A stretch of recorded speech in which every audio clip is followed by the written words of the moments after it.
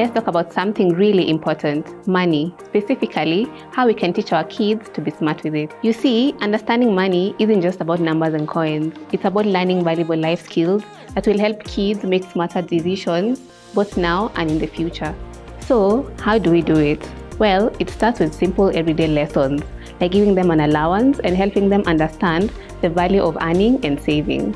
For teens, it's crucial to teach them how to budget their pocket money effectively. You can sit down with them and discuss their expenses and priorities and help them allocate their funds wisely. This includes covering essentials like transportation, school supplies, and maybe even saving up for a special purchase or an outing with friends. We can also involve them in family budgeting discussions, showing them how we prioritize spending and saving for goals.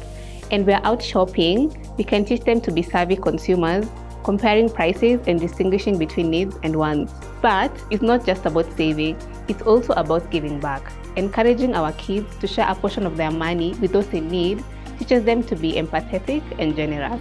Ultimately, teaching kids about money isn't just about shillings and cents. It's about instilling values like responsibility, patience, and compassion. And by empowering them with these values, we are setting them up for a brighter, more secure future. So, let's start those conversations, share those lessons, and watch our kids grow into financially savvy, confident individuals.